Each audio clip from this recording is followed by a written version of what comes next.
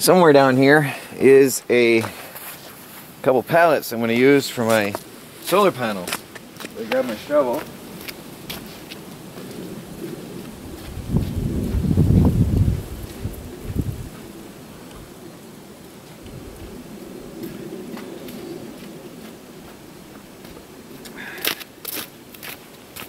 So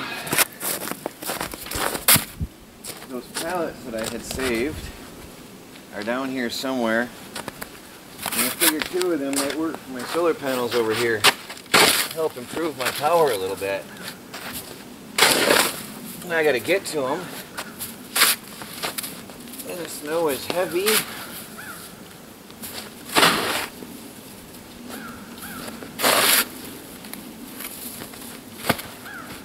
I hit one. Well, there might be three. I don't remember what was down there now. It's been under the snow for a while.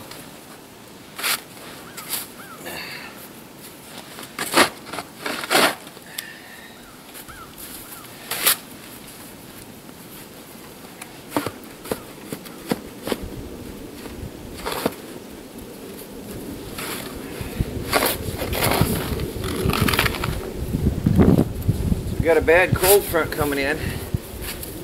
It's gonna be the last warmish day. Actually, it's cooling off. It started out 27 this morning, got up to 41 a little bit ago, and now it's down back to 36.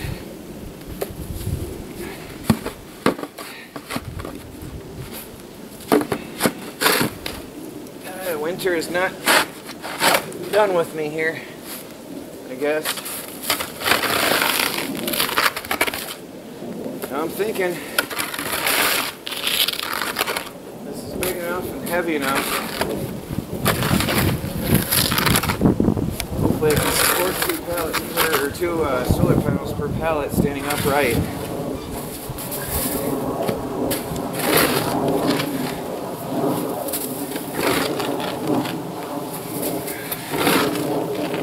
Oh, I gotta just find some boards to brace it with. A lot of people are wondering why I'm not building a house anymore. Why don't I build an insulated box for and built room for the battery bank? Well, this is what it looks like everywhere. This is where all my wood looks like. That's a little bit slow going.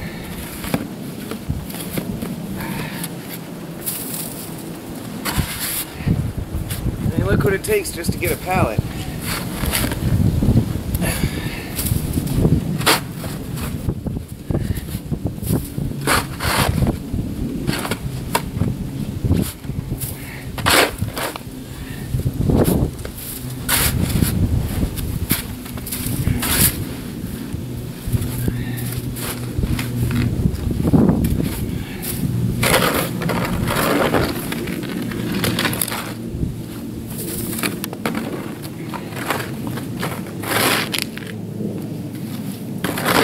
Big pallet. Rather slippery.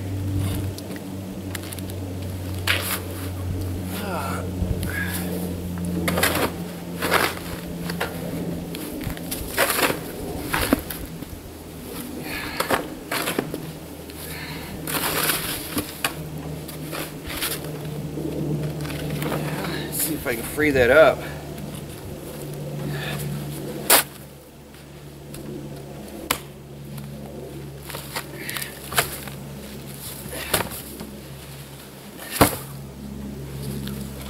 Enough without that snow load on it.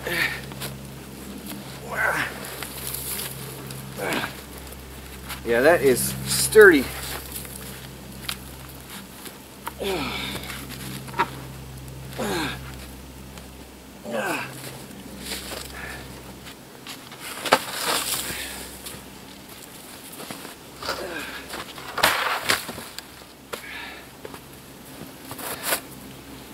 Hopefully enough sun will shine today. Clear that off some for me.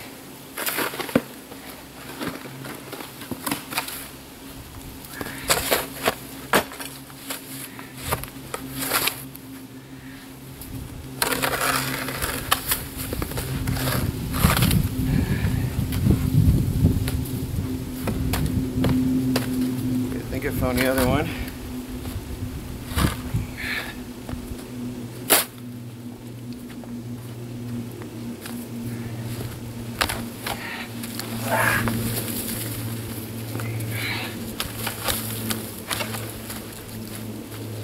These are huge. Oh.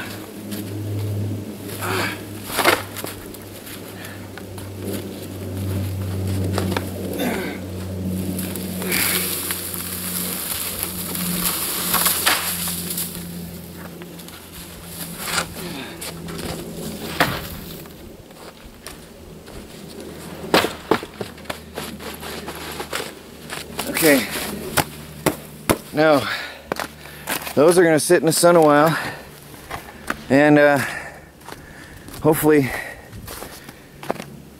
the snow will come off them. I think I'm going to set them up over against the RV porch, help them better drip off. It means more shoveling. I'll shovel myself a path over to there, and then I'm going to take one of these salad trays and bring it in upstairs and start some winter greens in the house. That's the salad trays that I was using in summer. I've got 2 of them. Might just shovel them both out and bring them in. See if I can grow some greens upstairs in that big window. I might even put a small table up there to have 2 tiers. Well, yeah, I might as well do that now. Shovel this out.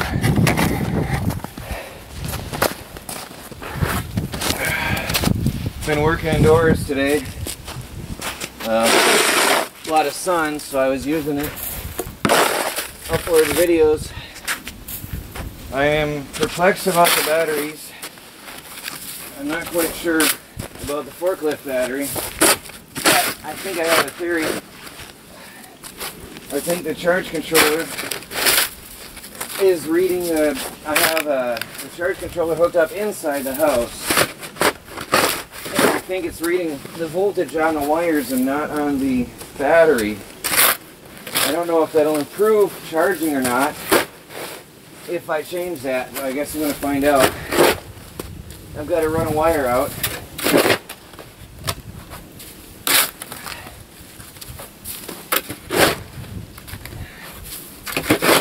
See, the problem is to do anything, you've got to dig out the wood, and then you've got to put it somewhere to dry off, and to do that you've got to shovel a place to dry it. I don't think my salad box is going to move. No. See, that's a dead end idea.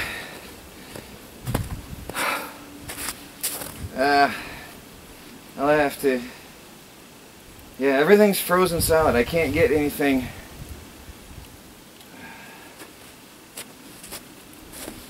That's a problem. I won't be moving the salad box until they melt. It's frozen to the ground. That is not happening. And these, I've got to stand up against something to melt. Now, I'm also working on the, I want to get that other wind turbine up, which means a lot more snow shoveling to get to it. A lot of shoveling to get to the tower and clear it off so I can put up that other wind turbine.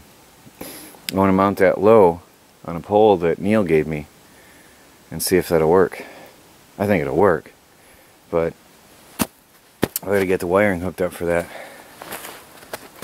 Anyway, now I've got to look around and see if I can dig up some boards somewhere, prop the solar panels up on them, and see what we can do here. I want to put a ledge on there, keep the solar panels off the ground a little. I think I'll nail a cross piece on there to keep the panels up a couple inches. But it'll be a temporary thing for now, at least. I know everything's temporary, but eventually this is a truck driveway to the back. So once the snow is melted off everything, I can get a little bit more permanent out here. Because as I said, let me explain the overhang. A lot of people are asking me about that. You can see right now the house is getting quite a bit of direct sun, and it's only 12 o'clock. So the sun has only just cleared the tree line anyway, which means over here is only just getting daylight in the first place. Okay, so regardless whether they were getting sun here or look at that right there on top of that house. Now if I clear these couple trees here, I'll be getting really nice sunlight on that overhang. Now the overhang is going to be a visor, like a sun visor, right along the front of that house. See, hanging and facing the south. Now a friend of mine just suggested I have two pieces. So one piece starts here and stops just at that window, and another one starts on the other side and goes to here. That way the summer or the winter sun can still come in that window. I like that idea, to give me some light and heat in the winter and still have my passively solar heated house when the sun shines. So these overhangs are going to be like this, okay? And then they're going to be adjustable on actuators so I can catch the sun depending on the time of the year. So that's the idea there, because the house is not due south, it's south-southwest, but it's facing a pretty good direction for catching most of the sun most of the day.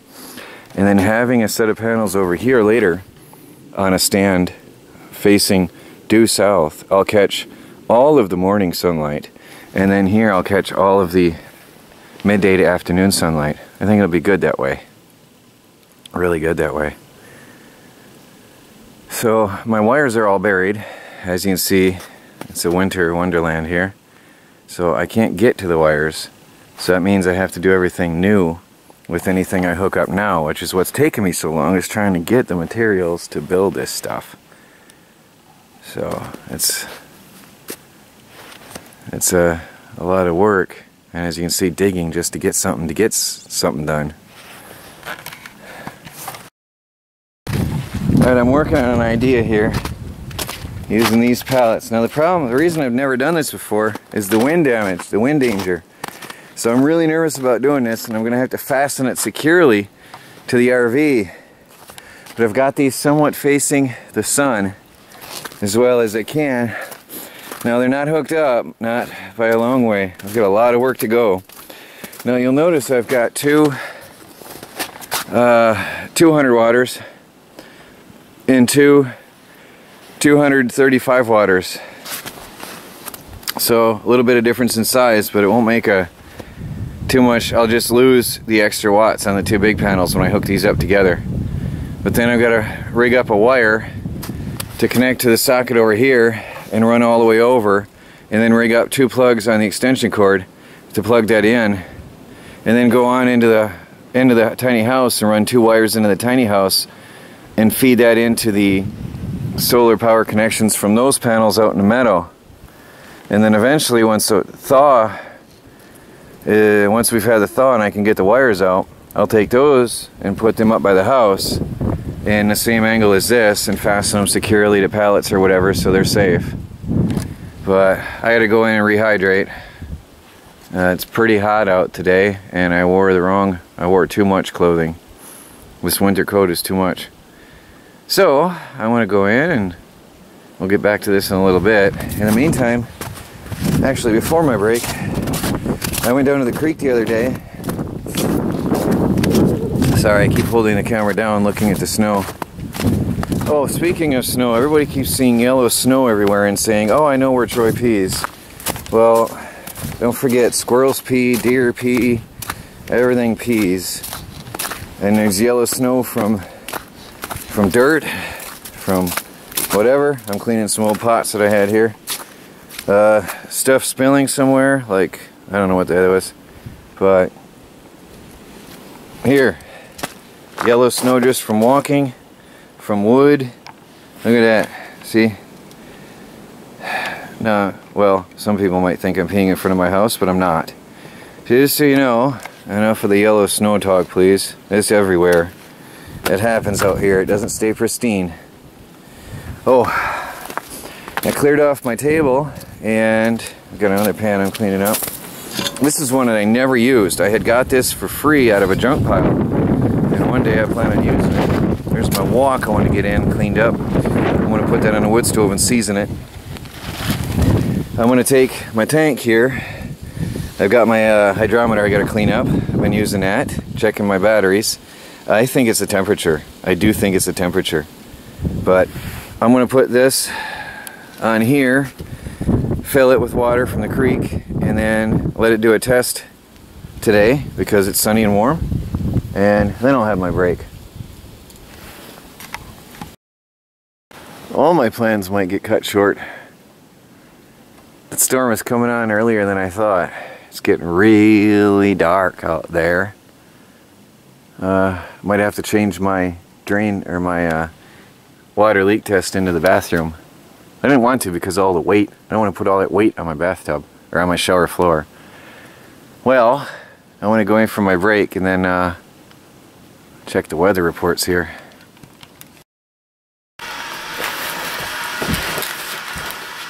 Well, I'm wiring this up properly. I have the end that plugs in the extension cord out by the solar panels, so it just plugs right in, and then I'll tape it all up.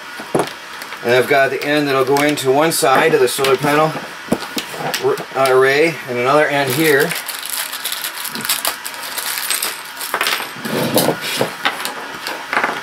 Now what do we got here? This one goes here. This one goes here.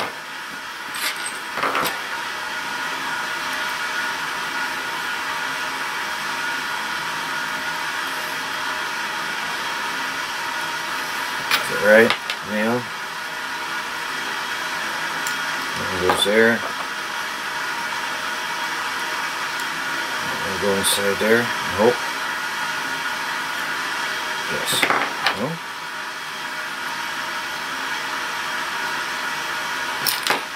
That's a tight fit. Yeah.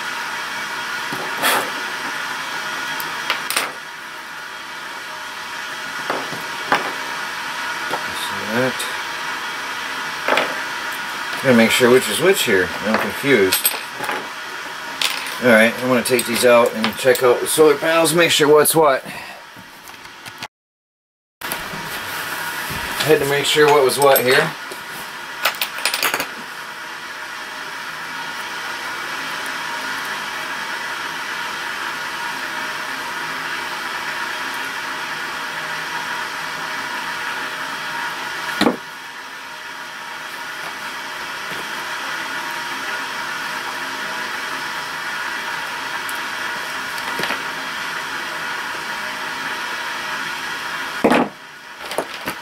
Cap.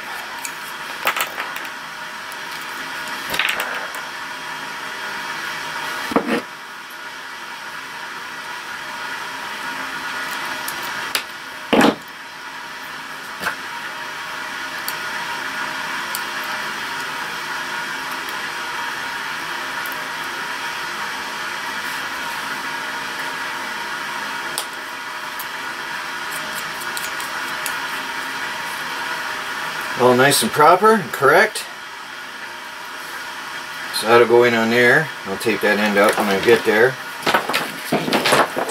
And this will go on the other side of the solar panels, the new solar panel array. Now I do know that this is going to be the best solar panel output in my property for this time of year. The reason I haven't done this, many keep asking me. I didn't have the materials. I decided to scrap an extension cord, which I'm now doing.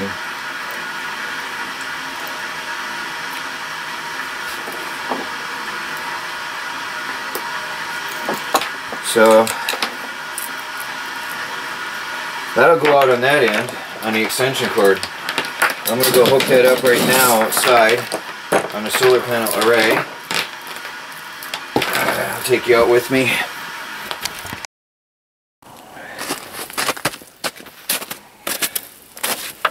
So this end goes here, if I did my connections correctly.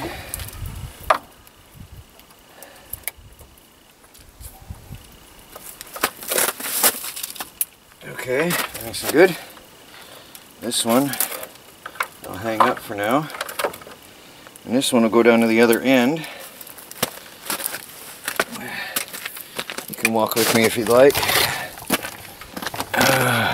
Not sure what you're seeing though. I'm just flipping that up and over, running this over. Sorry, I don't really know what you're seeing. Here I've got the ends ready to go. Okay, now the panels are hooked up together, okay? They're totally hooked up together to the panels. Now I'm going to plug in the power line here. Actually, let me push it back further. Can't see if I'm recording or not. It's sunny out. Now I've got the power cord, the extension cord, which is now going to plug into the power outlet here, and then I should have energy out by the other end of this wire. So I'm going to go get my voltmeter and check it out on the other end and make sure. I should have almost 130 volts coming through. Okay, looking for the end. Alright, I got it. The end of the cord. Now, I won't be able to really show you this easily. It'd be a trick if I can even make it myself here. So, DC 200 volts. Let me see what we got. Turn it on. I don't know if you can see that meter. Sorry, I'm running because the day is short. I don't know which is plus and which is minus either. I've got nothing. Oh, here we go. 73, 69. Why are you reducing? Huh? That's not cool. Why is it going to 0? Oh, it's varying. There we got some 132. That was odd. Alright, 132 volts. I think my connections isn't worked. Yeah, I don't have good connection here. Okay. So this would be negative, reverse polarity, right? Yeah, okay. Good. So I've got power. Now I've got to get that. I've got to get a wire plugged into this and going inside the tiny house, and I'll have more solar power inside the house. Well, the clouds are coming and going, so it's going to be hard to show you. I had 150 watts a minute ago, but it's really popping up and down. I doubled as soon as I plugged in on a cloudy period. I waited for clouds and popped in the second set of solar panels, and it doubled, and then it popped up to 150 watts. Now it's really fluctuating. You can see it's really cloudy out, and that is why I don't have as good solar as you normally would in a less cloudy situation. So winter here is very cloudy. Even when it's sunny, there's a lot of clouds coming and going. Right now, you can look out the bathroom window. Ooh, there. You can see the sun is shining right now, but it's coming and going. So it's fluctuating heavily. But we'll take a look at my gauge. We'll go look at the computer in a minute here and see what the record was for the solar panels, how much power I've been pulling in on an average day since I moved the one panel facing towards the south. And you will see a difference, an improvement in my power since that day. Now, in the following days, you're probably going to see a massive, more than double improvement in the power in my house. So let's go over to the computer and have a look what we got going on. I want to try to hold this freehand, so bear with me here and forgive me. You can see me in the reflection. Now, I'm going to zoom in on watt hours, okay, for the last few days. There's 1,050. That was today, but today's not yet complete. I'll probably pull in more. Now, yesterday was 1180. The day before, 1270. There's 20. That was the day it was snowing. And then we had a 340 and a 610. Those were cloudy days. There you see 1020, 1100. Now, there's 480, a bad cloudy day. 1100, 20, that was a bad snowy day. There's 1,000, 940. Okay, somewhere, now remember 880, 860, that was the average back before I turned the solar panel facing south, just a little bit. I turned one solar panel, or two solar panels, a pair of solar panels, and then you see I went from 880 to 940 to 1,000, 1,100, 1,100. There was a bad day, like I said, snowy days, 1,270, okay, and then yesterday 1,180. So I increased my solar panel output a lot by just moving a pair of panels to a different angle into the sun. Now, I've got 1150 today and increasing. If I refresh that, well, I don't know how fast it adds up. So I'm refreshing the screen. Let's see what happens. I've pulled in 73 amp hours today. Total usable amp hours today. We can go to the live view, let me zoom out a little bit, on the Tristar charge controller and see what we're pulling in right now. See, the array voltage is currently only 54 volts. So we're not pulling in as much as we could, 0.9 amps. That's all that's coming through the wires right now. 50 volts and 0.9 amps is all that's coming through the wires, okay? So, there, 1 amp. So that's not much power coming through the wires. Now what happens is then we go and we convert it using the MPPT, and we've got 8 amps at 13.73 volts. See, right now we've only got 115 watts, which surprises me because the sun is shining again. I think my panels over there by the RV are being blocked by the late afternoon shadows from the trees, unfortunately. So once I move the other panels up to the house, I'm going to see a lot of afternoon sun, because look at, the sun is shining brightly on the side of the house right now. So that's going to greatly improve my afternoon sunlight power production once I move the other panels. So I've got to clear away, chip away all the ice and snow and slop up against the front of the house, and then I can do that. See, now the array voltage, yeah, it's still pretty low. So anyway, gives you an idea of what's going on now that I put on the new solar panels, around 100 watts. I literally doubled, as soon as I plugged it in, I doubled the power I was bringing in, which is to be expected. Battery voltage is 4 degrees Celsius, whatever that means. So anyway, gives you an idea. Tomorrow we'll come back and we'll check near the end of the day what the maximum total power production was for the entire day, and my guess is going to be about double, if not triple, of what I've been bringing in. Let's see. It's driving me crazy to now have the new solar panels up against the RV and the old solar panels out in the meadow, both all in shade, and then all the sun is up here in front of the tiny house on wheels, shining fully on the side of the house. I've got to get those other panels moved right away. So now I'm going to look for a 25-foot extension cord with a higher gauge wire, thicker wire, which will be a little cheaper. And then I'm going to run the solar panels in front of this house. But I've got to chop and chisel everything away first before I can even do that, because all the snow and ice and stuff up against the house. But then I'm going to get some serious afternoon sunlight. Really good.